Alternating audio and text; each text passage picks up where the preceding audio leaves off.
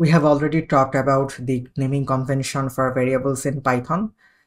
In today's video, we are going to talk about variable names having multiple words in it.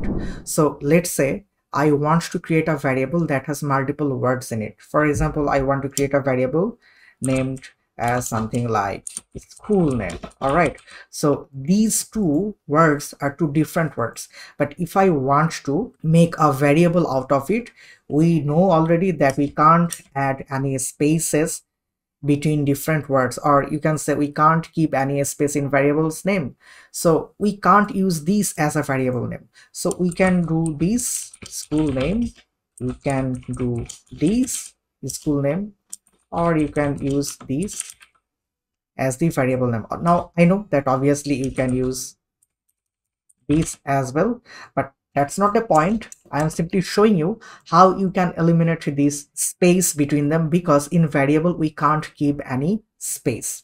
All right, but there are some conventions as well. So whenever we want to add multiple words in a single variable, we can think of some predefined convention, some naming convention, and we call them case.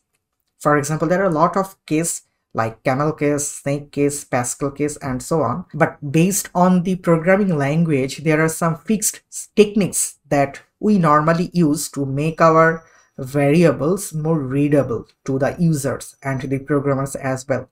All right, so firstly, we are going to talk about something like Pascal Case. So Pascal Case, let me simply comment all of these and let's start like this. Pascal Case. So what is Pascal Case? In Pascal Case, each word in a variable always starts with a capital letter. So let's say I'm going to create a variable named my school name. For example, all right, for example, in the three cases I'm going to show you today, we are going to see what we can do with this my school name. So if I want to write my school name using Pascal Case, so what I have already told you that in Pascal Case, every word's first letter is an uppercase letter.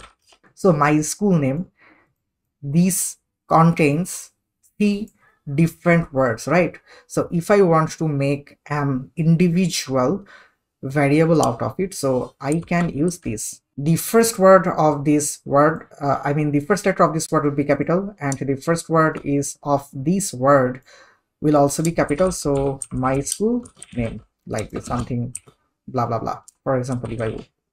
All right, so you see that the first letter of every word is capital here. So this is Pascal Case. And then we have Camel Case.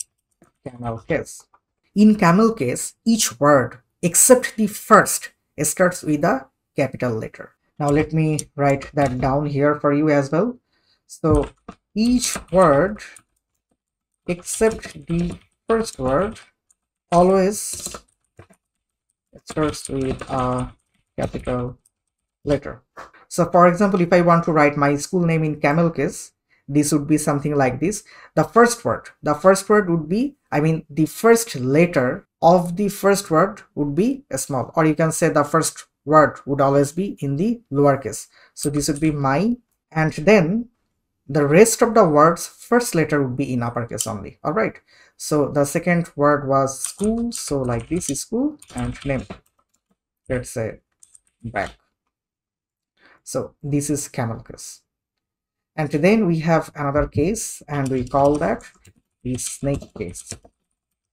This is interesting because this kind of looks like a snake. So here in Snake Case, each word is separated by an underscore character.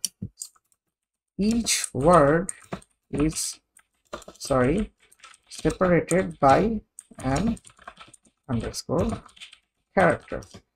So I can write it like this: my school name equal to AUB, or I can also write like this: my school name equal to weird, something like this. So you get the point, right? So we normally use 3 case in declaring variable names. Those are the Pascal case, Camel case, and snake case. You can use any case you want, but we normally use the Pascal case and Camel case more often. But throughout the entire video, I might use Pascal case, I might use Camel case, or I might use snake case, or I might use any different case. Don't worry, you can choose whatever you like. But if you get any case to your liking, then I would recommend you to stick with that. All right, so this is it for today. See you tomorrow.